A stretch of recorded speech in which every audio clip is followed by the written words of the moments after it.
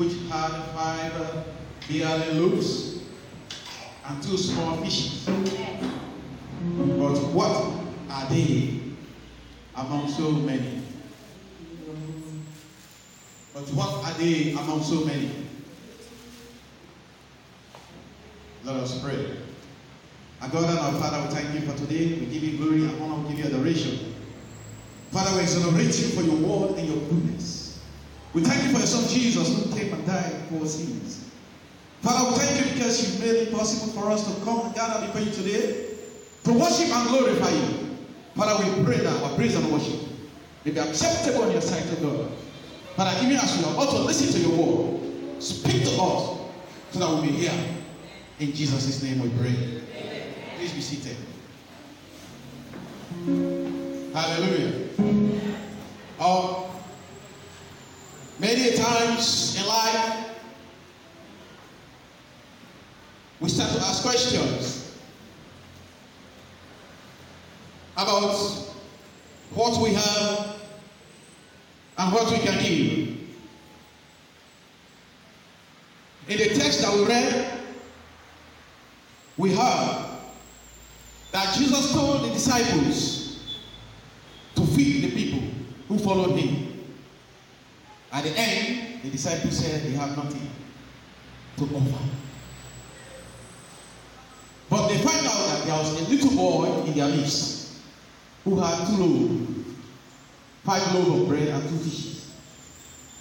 But the disciples said to Jesus, "What is 5 loaves of bread and 2 fishes amongst thousands of people?" In other words, they were saying that what was available was not enough.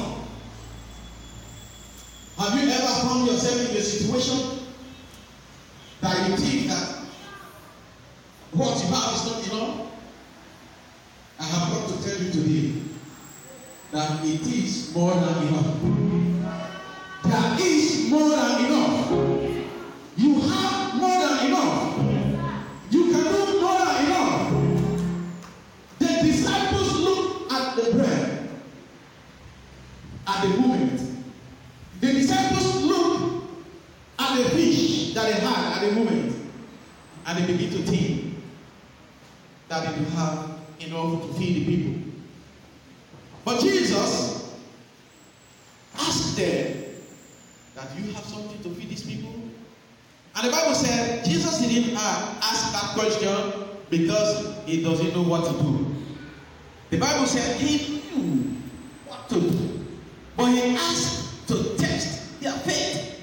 He asked to know if they really believe that what they have is enough to feed the people. And that is the reason with us today.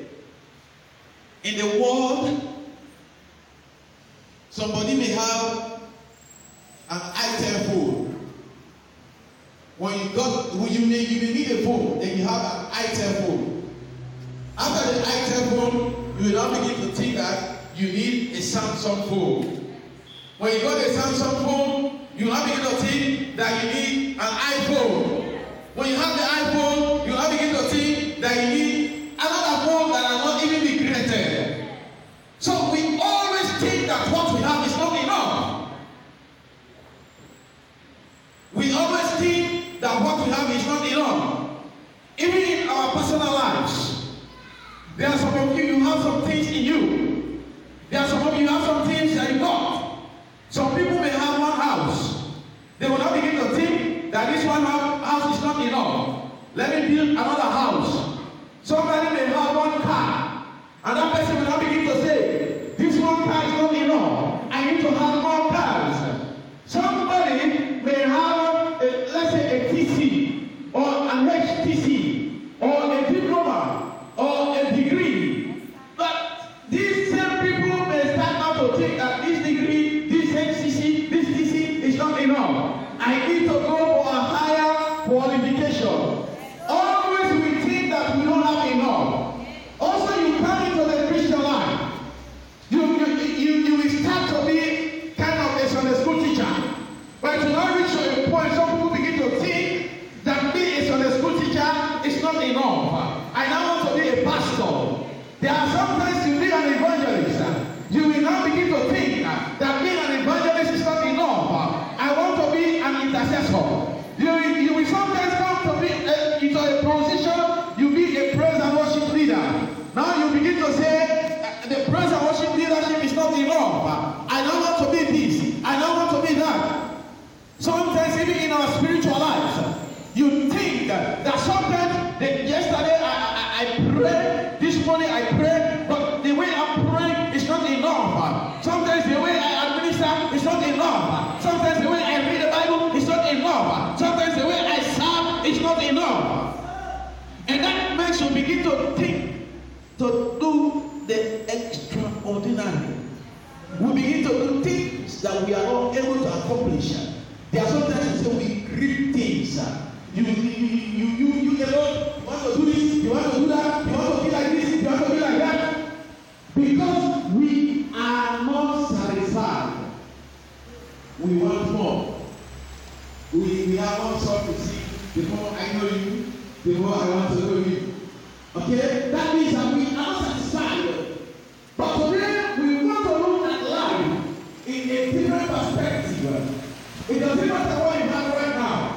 It doesn't matter what you receive right now. It doesn't matter the capacity in which you are serving right now. You may be a chorister, you may be a usher, you may be an intercessor, you may be a praise and worship leader, you may be whatever category you are to serve God. What are you doing in that category is what matters. The Bible said Jesus asked the disciples, he said, how are we going to feed these people?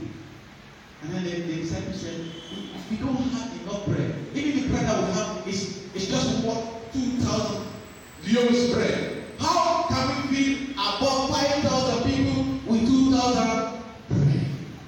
And then Jesus said, bring the bread. And then also they said, there is one amongst us who had 5 loaves of bread and 2 fishes. But they said, even as that, what is that? Is that enough? Can that serve us? Can that feed the multitude of people? And Jesus said, bring the bread. And at the end of it, Jesus fed the 5,000 men. Women were not counted. Children were not counted. It was only men that were fed, that were recorded, that Jesus fed with 5 loaves of bread and 2 fishes. What do you have today that you think is not enough? Every position you are in today, this story is saying to you that it is more than enough. Whatsoever you have is more than enough. Whatsoever you are doing now in the church is more than enough. Because the little thing that you have right now is what God is going to take and use it for a greater thing. Listen to me and listen well. If you cannot manage that little thing that God has given unto you, and you're still desiring for more, you still are clamoring for more, you still want more, you still cry for more, you still die away. The little thing that God has given unto you, manage it well. What this verse is teaching us, what this message is saying to us today, is that there is nothing that God has given you is too small. There is no position that God has put you today that is not small. Your family, don't ever underestimate. Don't ever look low upon yourself or your family background. Don't ever look low upon yourself or your educational background. Don't ever look low upon yourself about your spiritual background. Don't ever look low upon yourself about your financial background. Don't ever look low upon yourself about your status. Whatsoever situation, whatsoever position, whatsoever that you have now is more than enough for God to use to do greater and mighty things through your lives. The Bible said, that, I imagine that little boy having his bread.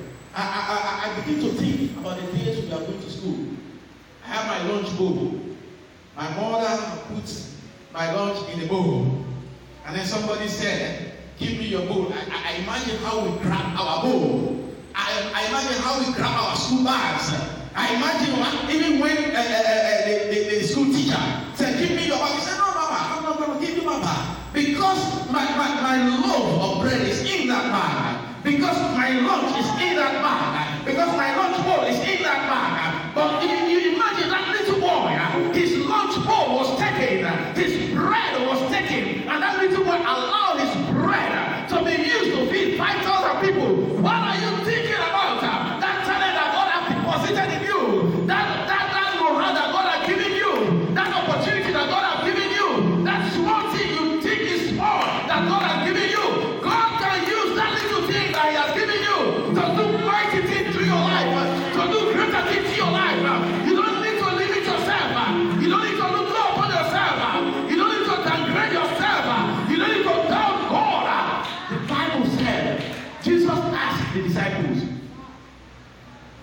do we have anything to feed these people? And they said, no, we don't have. And He doesn't just ask the question because He wants to ask, but He wants to test them if they believe in themselves, if they believe what they have. Today, we don't believe in what we have. And buy trouble upon ourselves. That's the reason why we run after signs and wonders. That's the reason why we run after miracles. That's the reason why we run after fire. That's the reason why we run after. We go to human. We go to whatever. Because what you have, you think is not enough. But I've come to tell you today that whatsoever the Lord has planted into you, that whatsoever the Lord has deposited into you, is more than enough. It's more than enough. God can use that little thing. God can use that small thing. God can use that your small beginning. And make mighty things for you. And make mighty things for you. You don't ever look low upon yourself. You don't ever look low upon your family. You don't ever look low upon your finances. You don't ever look low upon your capability or your talent. Whatsoever small thing that God will put into you, make good use of that. Make that available for God. Make yourself available for God. God wants to use that little thing that He has in you. God wants to use that little talent He don't put into you. God wants to use that little money where He don't give you. God wants to use that little position where He don't give you. God wants to use that little opportunity He don't give you. If you are evangelist, be evangelist for good. Allow yourself to be used in that capacity. If you are a cleaner, be a cleaner for good. Allow yourself to be used in that capacity. If you are a caretaker, be a caretaker for good. Allow yourself to be used in that capacity. If you are a leader in the women's wing, allow yourself to be groom and trainer. Because God is going to use that position to do mighty things through your life. God is about to do greater things through somebody in this assembly. God is about to do mighty things through somebody in this assembly. God is about to do mighty things through somebody in this house. God is about to do greater things through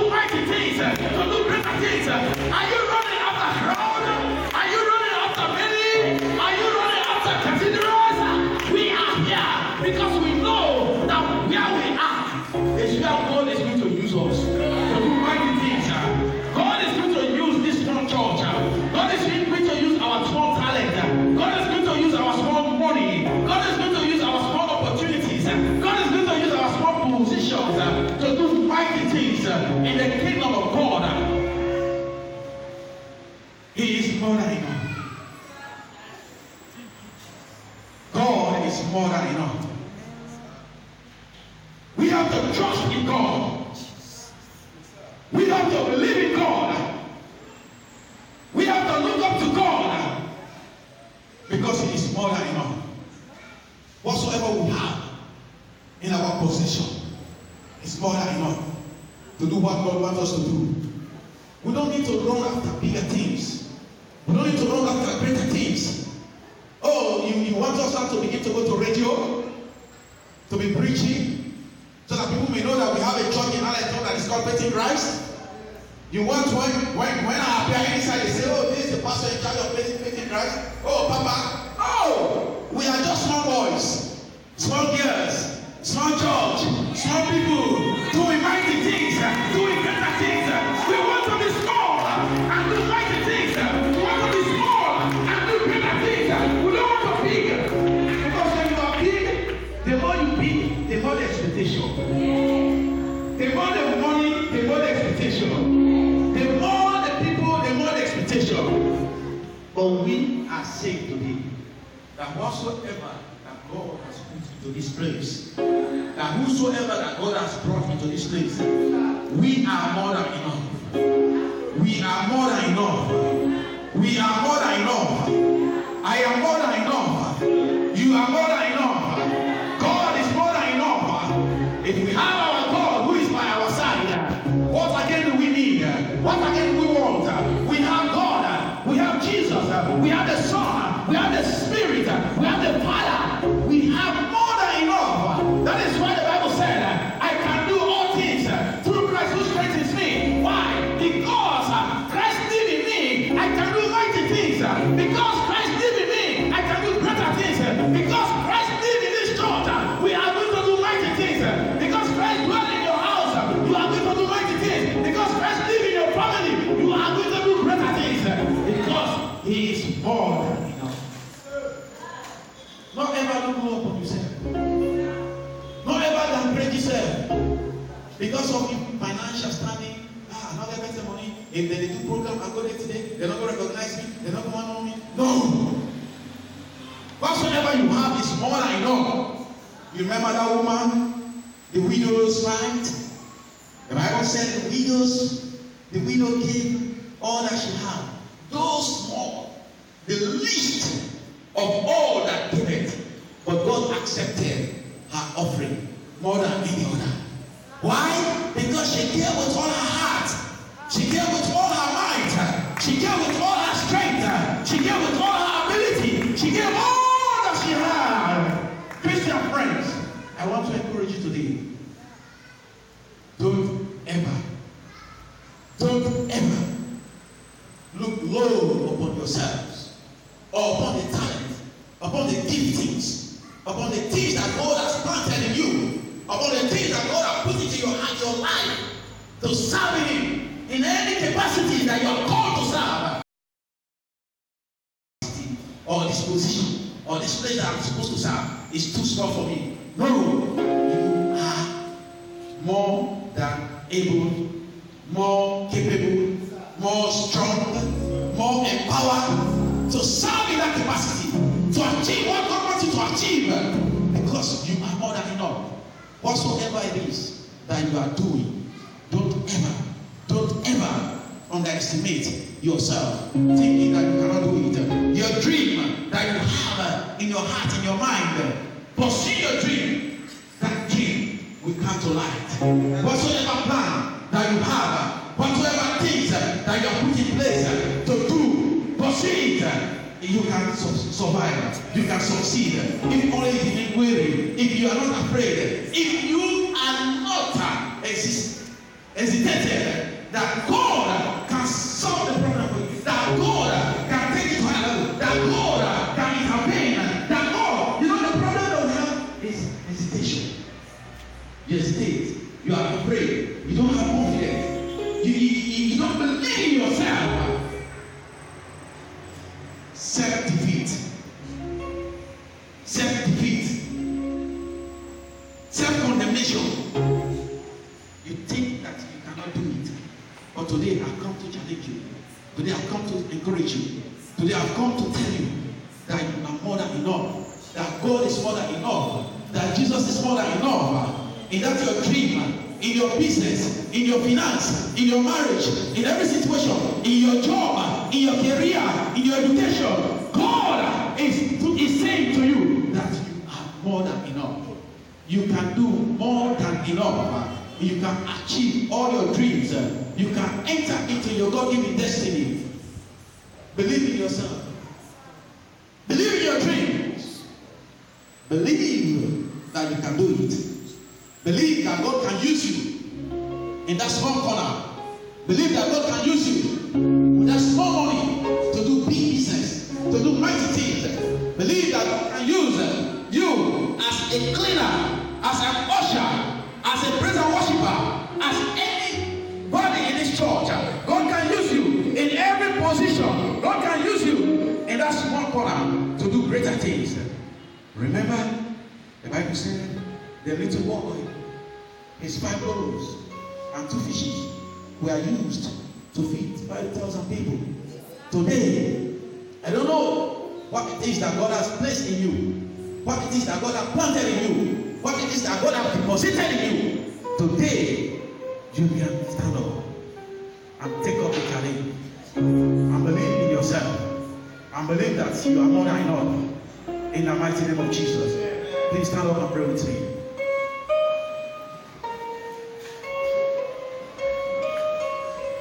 What it is that you will pray for.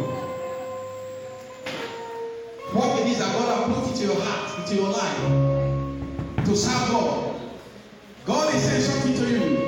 Some of you, from the day you started coming to church, from the day you became a Christian, God has given you a word. God has given you a vision. God has directed you, like God has told you something to do. But you are afraid. You are thinking that you are not enough to do that job.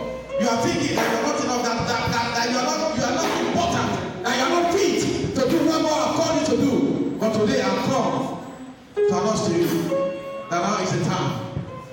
This is the time that you have to surrender yourself to God. That God will use that talent in you. That God will use that gift in you. That God will use that opportunity in you. That God will use that position in you. That God will use whatsoever it is that you don't place in you for do mighty things. You go think say wetin God don plan for you for you is small. You go think say the thing wey you go do for God is small. But I want to tell you today that God can do more in the presence of God. It is more than enough. God is more than enough. More than enough.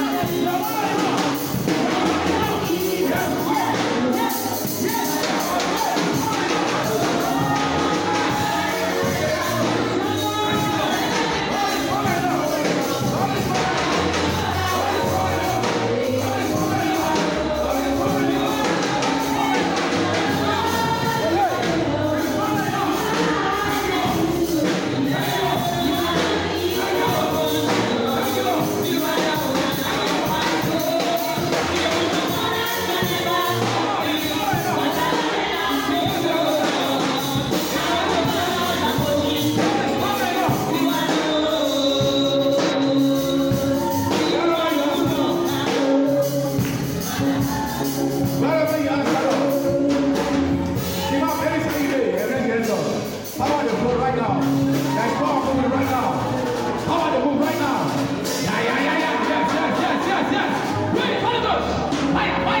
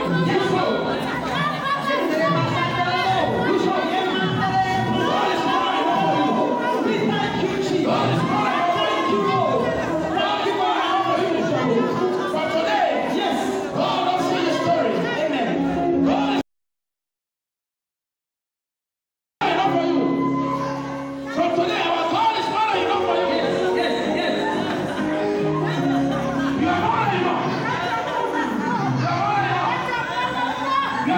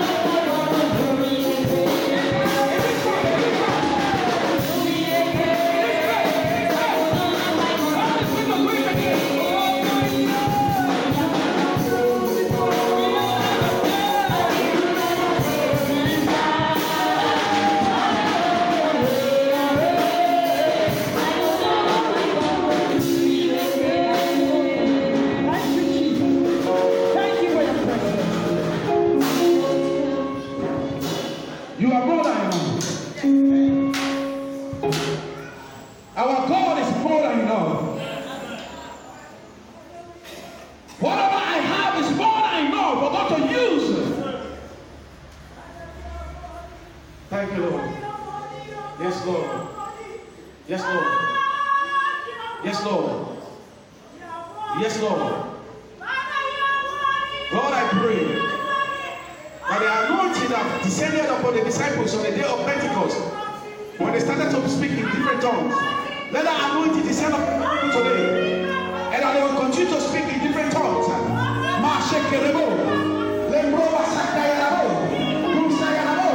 The day of Pentecost.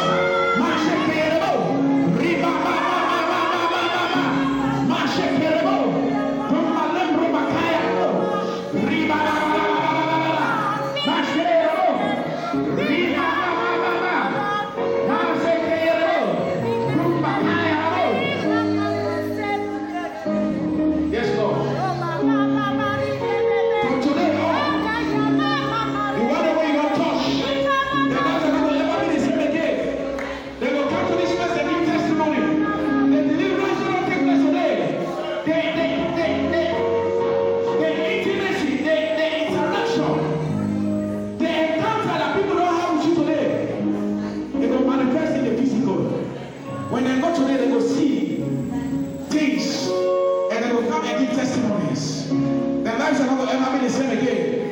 You will change their stories. You will change their situations.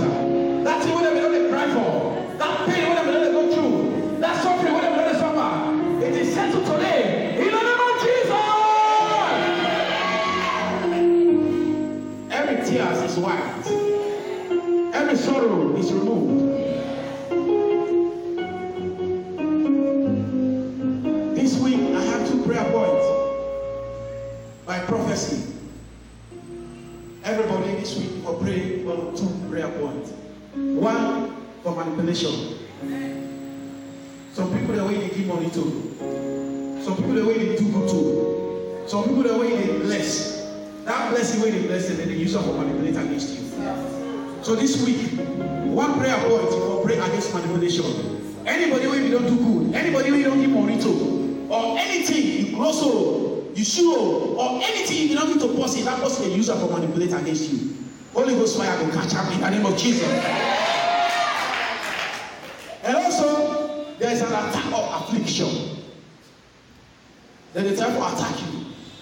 Then they afflict you in sickness, in poverty, in hardship, in bad luck, in setback, in many ways. Then they put affliction on you in many ways. Sometimes they tell you what other people that they do they better. You they put 100 times, you know they better. They don't afflict you with sickness. They don't afflict you with bad luck. You they meet up somebody, that person they get good intention for you. But as soon as they come and go, they don't change your mind about you. Now affliction they don't afflict you. So this week, then 2 prayer points. If you able to back up with fasting, you pray against manipulation, you pray against affliction. They go want to put trouble on your head. They go want to make your life bitter.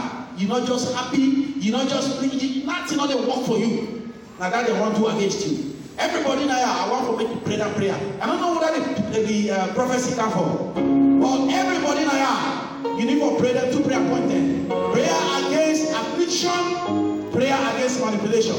Anybody who don't manipulate you, anybody who don't put affliction in your life, yes, yes, yes, yes, yes, that's it. Thank you, Lord.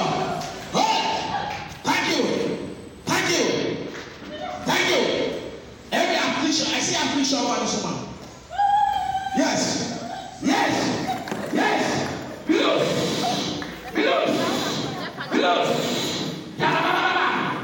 Power of God.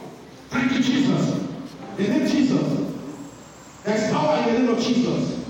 To break every chain. Kill affliction. Yes, the Lord afflicts one. She's under affliction. Kill affliction. Break. Loose. Every affliction. Be loose. Thank you, Lord. Yes. Yes. Yes. Yes. Yes. The one way they do good and they want trouble you. The one way they help and they want to do you bad. Today, it is over. It is over.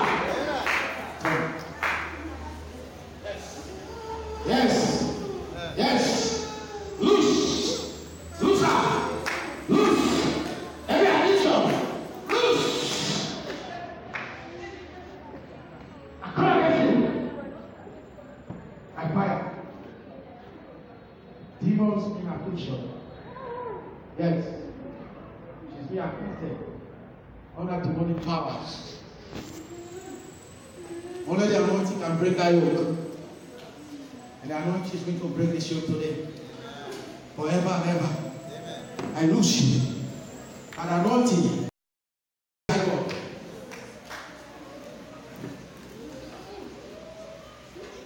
Thank you, Lord. From the sole of your feet onto the ground of your head. Yes, yes, yes, yes, yes, loose.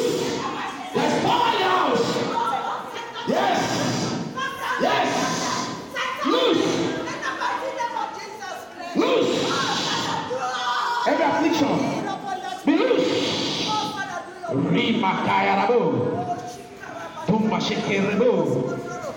From the sole of your feet to the crown of your head, I set you free.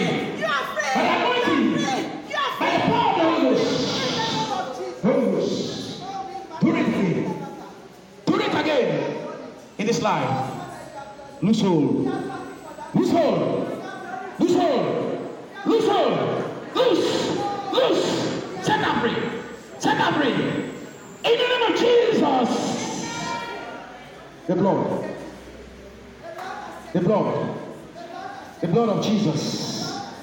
The blood. Let the blood. The blood. Mashakarabo. Dumakayarabo. Every affliction is destroyed today by the fire of the Holy Ghost. Mashketayarabo. Yes. Dumaskatayarabo.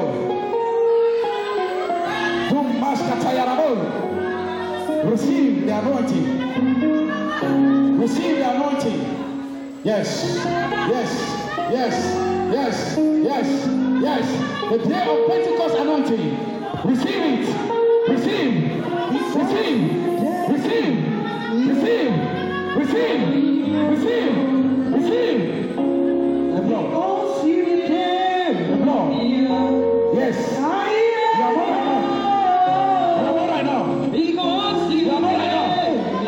are not enough.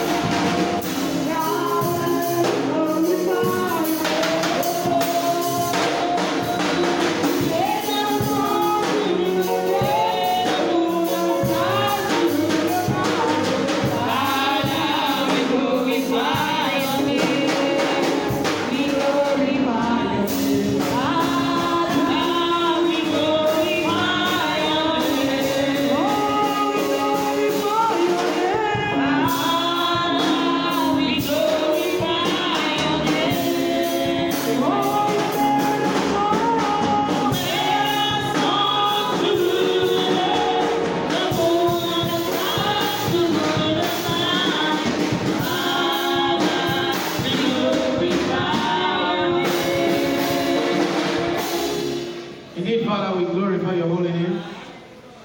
We thank you for the work that you've done here today. The breakthrough will not happen. The deliverances will not happen. They are yea and amen. They are settled in heaven and on earth. Because the Bible says, whatsoever we bind on earth shall be bound in heaven. Whatsoever we lose on earth shall be loose in heaven.